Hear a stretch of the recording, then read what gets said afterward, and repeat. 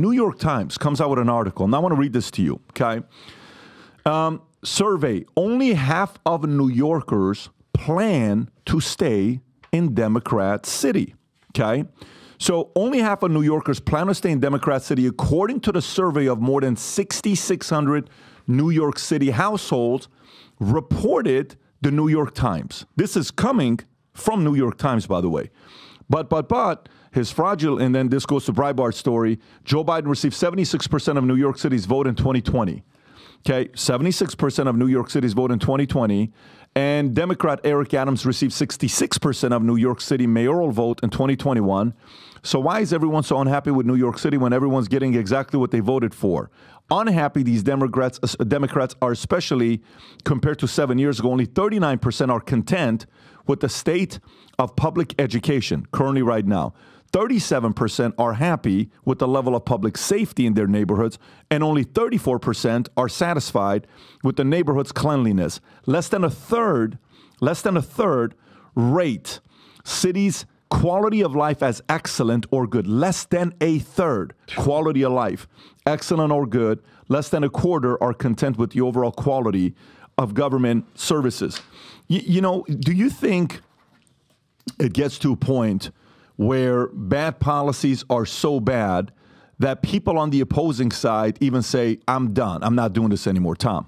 Yeah, I do. And I think if you know your history, and I'll be quick with this, go back and look what the surveys said, and that led to the election of Mayor Giuliani. And we can say what you want about him now in association with Trump and things he's had, but go back and look at what led to Mayor Rudy Giuliani being elected. It was a similar time with a bunch of things that were completely out of hand, and the people voted the other way. People voted the other way. And by the way, Giuliani, he came in and look what he did. But there's a bigger problem now, which is that New York as a state, someone could check the numbers on this. I think the state itself has lost about 500,000 people since COVID, right? Net. So 500,000, and many of them are now voting the right way in Florida. So Florida's getting redder, and then by these people leaving, New York is thus getting bluer. So now you've put a divide there, but also there is no Giuliani left in New York. We've talked about, I think we talked about it on when we did the live show here with him. There is no Rudy left there that thinks that they can fix it. Now, maybe the miracle person shows up and can really reverse the direction of the entire machine, but probably not. When Kathy Hochul, who was one of the worst COVID maniacs in the country, when she got elected, which wasn't a re-election, it was her first election because she obviously took over for Cuomo, she only won by about 500,000 votes for governor this last time. To Zeldin. Zeldin, who nobody knew 2 weeks before the election. He was a little congressman nobody had heard of. So she wins by 500,000 votes, but we know about 500,000 people left the state. Now, it's not to say every single one of them would have voted that way. But the point is, the divide now has gotten bigger and bigger, and I think we're just going to, there's almost no way to reverse that. Can you imagine a sane, let's say a somewhat conservative-leaning New Yorker saying, I'm going to run for mayor of New York and winning? How would it be possible? Well, I think, I'm telling you, I know this sounds crazy and bold, but I think Trump's camp is convinced they can flip New York, okay? They think there's a chance they can flip New York. Do you know what? Do you think they can flip New York? Well, I think right now, you know, if you're playing a game and you're looking at the score and what happened over the years and how close it is, it's not close. The Dems are still ahead. But the more and more, give you an example. Stephen A. Smith. Can you pull up Stephen A. Smith, by the way, the clip with Chris Cuomo? So both Chris Cuomo and Stephen A. Smith are probably voting left and have their entire lives, okay? President's wives. Let's just, Cuomo, last name, father, Mario, brother, Andrew, CNN. That's his background. That's what he's done. We know where he's probably going to lean politically. Yep. Stephen A. Smith is fair. He'll give his thoughts and his opinions, but he's also probably voting the other side. Again, folks, I don't know. I'm not speaking. I'm just saying probably. I'm giving guesstimation. They can come out and say, Patrick, you're wrong. You know, we voted in a different way. But I'm saying that's probably where they are. But watch what Stephen A. Smith says, that what's not working today. Watch this. It's good to have you. I got a couple of topics for you. It's a beautiful shirt. First thing is, you don't like the way the media played the Trump bloodbath situation. Why?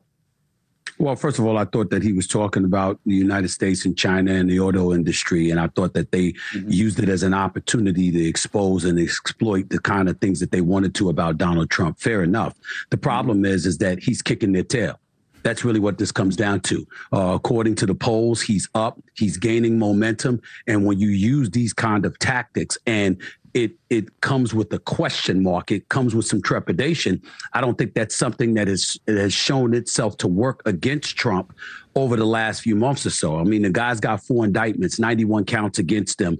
He's been impeached twice. He just lost a civil case where he was ordered to pay in excess of $400 million. And he keeps gaining campaign dollars. He keeps gaining momentum. And somehow, some way, they keep using the same old tactics. That was really my point. It's not working. It's not being effective. He's literally kicking their butts, and they've got to get their act together and find a different strategy, because the fear mongering over the kind of things that may come out of his mouth is not the kind of tactics that have proven to work against this man, at least as of late. Pause it right there. Okay, so check this out. You hear Stephen A. Smith.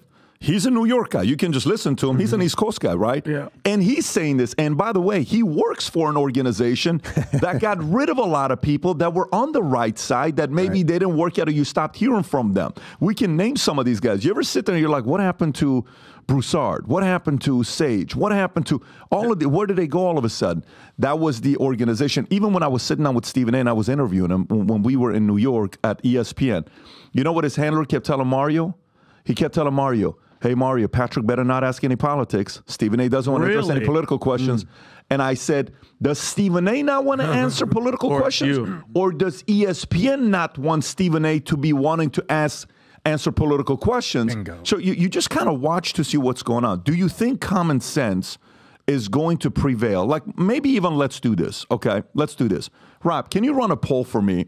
Run a poll and say, chances Trump wins New York, okay? Put less than 25%, put 25 to 50%, put 50% plus, okay? Chances he wins New York. And by the way, folks, while you're voting for this, don't vote emotionally. Actually think about it. It's very, very hard to beat New York. What do you think is going to happen? Can we get the numbers on New York last time? That would be. We pulled it up the other day, but it was like 50, 46, 40, 50. I don't know what but it was something like. I sent Rob at current numbers. And by the way, just a heads up, all the connects that I get on the app, all the majority of the New Yorkers, from cops to business people to everybody, I'm not joking, Dave, all of them, every single one of them is like, hey man, what the, like, can you guys talk about this problem? Talk about this problem. I'm moving. How's Florida? I'm coming. Every single New Yorker that I speak to, shout out to everybody that I talk to on my neck, they're all like, bro, I'm talking about law enforcement guys that own pizza shops. Are like, this is just effing crazy. They're like, I got to get the fuck out of here. I could show you, I can't do it on air, but I could show you easily 10 conversations I'm having with guys that were NYPD, former NYPD, that all have left. And most of them are here now. And that's, again, it goes to that divide. You start losing all of the good people. So the question is, even if Trump's policies make more sense, and even if everyone's like, you know, I've had it, they're roasting rats on the subway, this is a problem, there may just not be enough good people left. And you got to give the devil his due. The media has confused people and lied to people about so much that people just vote the wrong way. There you go, 61-38. But keep in mind when this was. This vote was when? 2020. November 2020. What happened to New York post November 2020? Totally different. If I can give a little perspective on this, and I sent you some numbers to validate this. Look, the big 3 blue liberal states, we all know this, California, New York, and then if you want to put Illinois as a second runner-up, you know, second city. Those are the big 3. But if you actually peel back the numbers and you actually take a look at the bigger context of what's going on in California, your guys' state, in New York, it's not even close. Because if you look at the sort of the zeitgeist of each of these cities, New York is capitalism. It's Wall Street. Is, you know, Vinny's from Yonkers over here. There's like this, what the fuck is going on here type of vibe. California is totally different. Hollywood, Silicon Valley, it's literally left, far left. So if you look at the numbers, Rob, Trump has closed the gap by 10. So if you look at the numbers now, there's only basically a 10-point lead in New York between Biden and Trump, whether it's 42-32 or 46-36.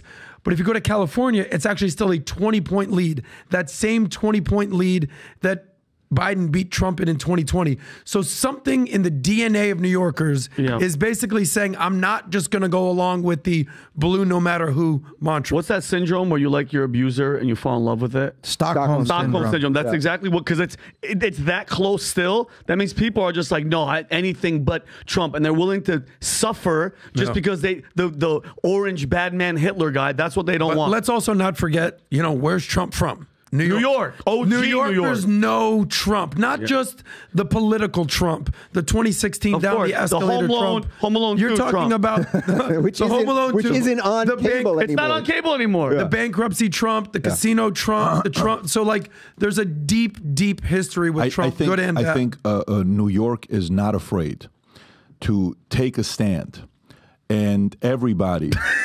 Everybody. Sounds like an Eminem song. Can come take his hand, and they can walk this road together, through the storm. And I think New York's capable of doing that. A poet said that once, That's right? an amazing. But here's the poll for you. 3,000 people voted, less than 25%. 28%, 25 to 50% chance, 45, 50 plus 28. So, it's to say 73 says there's a less than 50% chance he wins. Unfortunately, 28% of our audience is now officially delusional if they think there's a greater than 50% chance that Trump wins New York. But respect to you guys out there. Words talk, numbers scream. Could you pop back to the polls, really the Siena polls? Take a look at the most recent Siena poll. Add those together. Biden 42, Trump 32. That is 75%. That means 25% of the people in that poll, these are the independents right now that on polling are saying neither. And it's showing up a lot. You can go to all the polling places, but this is the new strength of the American independent voter, that people are not looking at this in the polls. Which way are those indies going to break when the rubber hits the road and the two conventions come and go and it gets serious and they're looking at the economy, they're looking at the border, and it's time to vote. Well, if you take a closer look at the numbers. Think about this. What are the chances? I'm sorry. Go ahead, Adam. No, I was just going to say there's actually numbers that support what Tom is saying. Basically, Kennedy, RFK, is getting about 10 to 15%, and the leftist, communist Cornel West is taking about 5% in New York. But watch this. That's how the numbers break. Watch this. This is what's interesting. When did you think a guy named Mark Cuban would defend Trump? When did you think a guy, Kevin O'Leary, would come out this publicly defending a judge out of New York? Kevin O'Leary says New York Attorney General Letitia James' threat to seize Trump's asset is an attack on America. He condemns New York Attorney General Letitia James' threat to seize Trump's assets, labeling it an attack on America, citing the significance of property rights and due process. You think about America, the reason this is the #1 economy on earth is that we have laws and we have due process and we have property rights. O'Leary expresses concern over the unprecedented nature of James's action, noting the lack of precedent for a 30-day bond requirement and its potential impact on foreign investments. The concept of seizing assets is on a 30-day bond number has never been issued. No insurance company has ever issued anything near this, so there's no chance it was going to happen. The legal dispute arises. I mean, this is him saying the clip, and how long is this, Rob? Because I'm pretty much done with what he said. About a minute. Okay, it's fine. I mean, I pretty much read what he said. Yeah. The legal dispute arises from James' lawsuit against the Trump Organization for fraud and overvaluation of assets, with Trump ordered to pay $350 million in damages by March 25th. And they're trying to right now find a way. And by the way, if he doesn't come up with the money on Monday, do you know what the lady on The View said the other day? Do you know what Letitia James said the other day? Do you know they can't, you know how they said, we can't wait for him to sit in court like this and have to answer questions? Do you know on The View, they're like, oh, I just can't wait to see his assets being seized. I just can't wait to see that happen. They're celebrating this happening. But Pat, I'm sure you know this, but the part that you didn't mention there is that the banks got paid back. Everybody was made whole. Of course. He makes a point of saying this in the CNN clip. So everyone was made whole. And this idea that you can just overvalue all your companies and the banks will give you whatever you want it's not how anyone that buys a house, you buy $1 million house, you got to put 20% down. You need an $800,000 loan, but you can't just say to the bank, I would like $800,000, please. And they look at the house, they see the comps, all the obvious and you stuff can't even tell the bank, I think this is a $50 million property. No, it's called, someone's got to go do the appraisal. Yeah, we'll do the underwriting. We'll do the appraisal, Mr. Buyer. Can you just stand over there for a minute with your realtor? Well, that's why the Mar-a-Lago thing. So Mar-a-Lago, they said it's valued at $18 million. It's 17 acres. An acre there on the water in West Palm, an acre alone is easy $5 million. So like you just extrapolate that, and then 18 acres is special. So now you're going to have a premium. Just none of it makes any sense, but this is what they do. And again, I think this is why I'm not bullish on Trump winning New York, because there are not enough good people left who get what the issues are. And that leads just the divide to just grow and grow and grow. Rob, I'm going to send this to you based on what Dave just said, where they were CNN all bragging about the fact that this is not they're telling a story when Letitia James came out saying Mar-a-Lago is worth $18 million, right? Watch this CNN story. I'm just going to give you the screenshot. If you can pull it up, Rob, I just literally texted it to you. Look what even CNN has Mar-a-Lago worth if he does a fire sale. Even CNN knows it's worth $240 million, right. Okay? Do you realize this? They just tell this story. So Trump has until Monday to pay $454 in a fraud case. If he misses the deadline, the New York AG can start seizing his properties. Properties Trump could sell on a fire sale today. On a fire sale, even CNN says they can get $240 million from Mar-a-Lago. I mean, look, you've been there. The place could use a paint job. They've got some cracks in the walls. There's some stuff that could be fixed. But you know what? If they can get this thing for 18, how about we'll all split it? Oh, I'm all in. It's not even a question. But here's my question, you guys. From a legal standpoint, how the hell can she get away with this for this long and get to the point where they're going to seize and shit? What does that say about our legal system, Dave? But what does it say about New York? That's the point I'm trying to drive home. And that's what O'Leary is saying. This has nothing to do with Trump. The system is now so corrupt. And it is so broken, and there aren't enough good DAs left in New York. There aren't enough good lawyers. All of the people that are taking their businesses out of there. Elon taking, the X Corporation out of Delaware. Yep. Like, we're just going to see that divide continue and continue. So the guy, the Rudy that was waiting when David Dinkins was destroying New York City, he doesn't live in New York in 2024, and that is the problem. I have a question for our friend Dave Rubin. I think he'd be the perfect person to answer this. The one thing you would hear about Trump, whether you like him or don't like him, is like, what was the moment that he lost your vote? What was that moment? What was the moment that he gained your vote?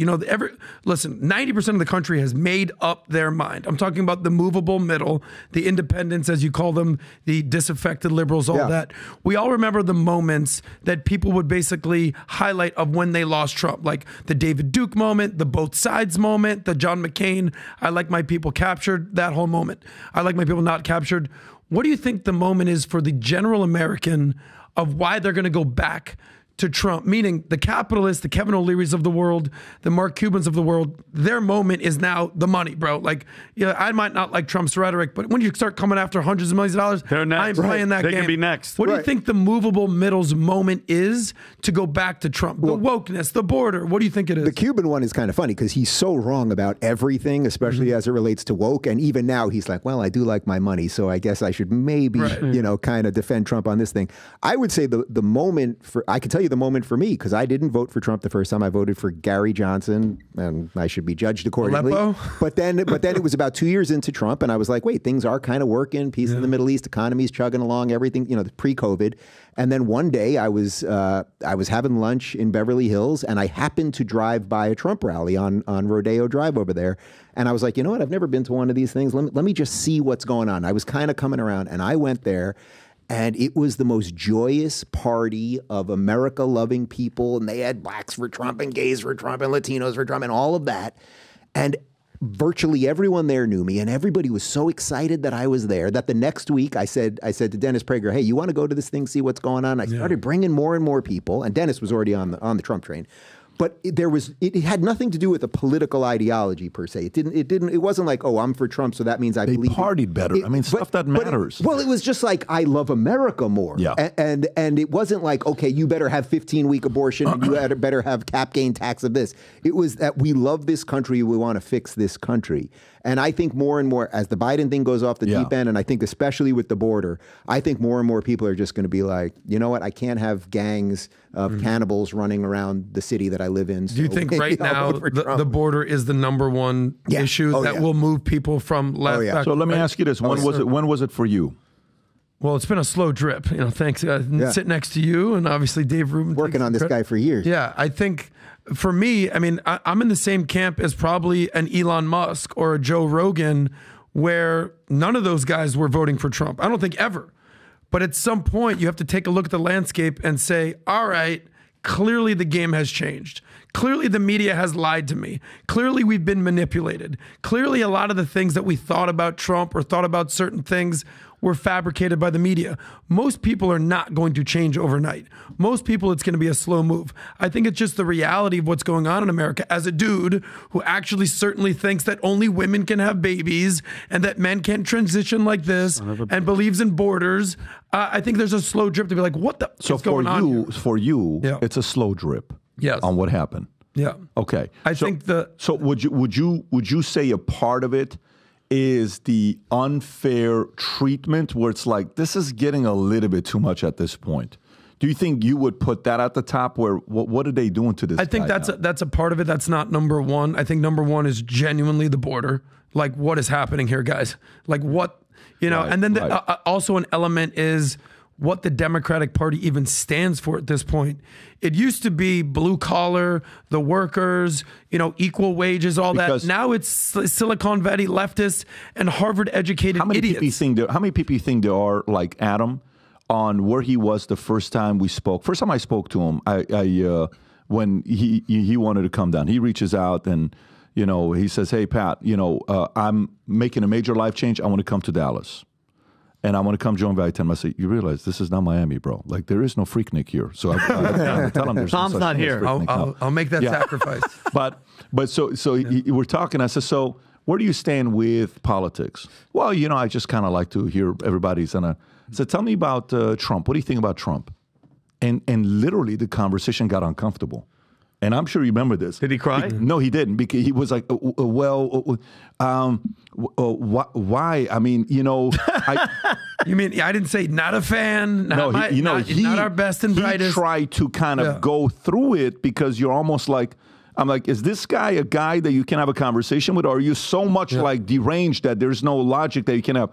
And then he's like, yeah, it's kind of okay, cool, sounds good. Then he came and we started having a conversation, but you were going to say something? You asked me if I was a Bernie guy. I said definitely not. But you asked me, who's your guy? Who did I say? Manchin. I said Joe Manchin. Yeah. If you're a Democrat who gets elected in a red state over and over again, I like that guy. To directly answer your question, though, you were asking how many of those people are there. Yeah. This is what I have focused on for the last 5 years, because I think the only real group of people who can move in America are the disaffected libs. And I think particularly over the last 5 months, because of immigration, they're the ones that can move right now. There's no, are there disaffected Republicans who are like, the never Trump guy? Yeah, sure. Of course there are, but they didn't vote for him last time. Right. There are an awful lot of old school liberals, JFK liberals, decent people like you, the sort of apolitical independent. That's a chunk of people that can move. Actually, when you were on with Maher on Club Random and you kind of challenged him, and I did the same thing with him, and it helps because he's stoned and drunk, so you can kind of work him. But you basically said to him, what are the good things Biden has done?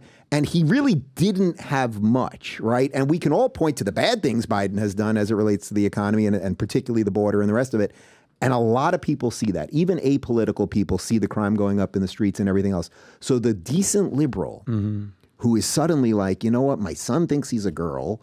There's a cannibal living 2 blocks over. You're allowed to take over people's houses and they won't kick you out. You see that story out of New York now? Yeah. Do you have that story, Rob? What page is that story on? They're just stacking a whole bunch of insane shit. And the good libs, and by the way, that was part of my argument for DeSantis, was the good libs will much more easily be able to vote for DeSantis than Trump. Yeah. But I think Trump has an opportunity now. You're leaving by the way, one story I have to go to that story. I can no longer remain in today's Democratic Party. Tulsi Gabbard says she is no longer a Democrat. A potential Tulsi Gabbard VP. Where we are being told that we just have to comply and go along with whatever they say. American people are smarter than this. However, we must remain vigilant to recognize their propaganda for what it is, pure lie. Unfortunately, we live in a time where free speech is under attack. Whatever they say goes, and we have to just follow. And the people who suffered under your reign as prosecutor, you owe them an apology. Taking on Kamala Harris on a debate stage before, I would look forward to doing that again. So if you like this clip and you want to watch another one, click right here. And if you want to watch the entire podcast, click right here.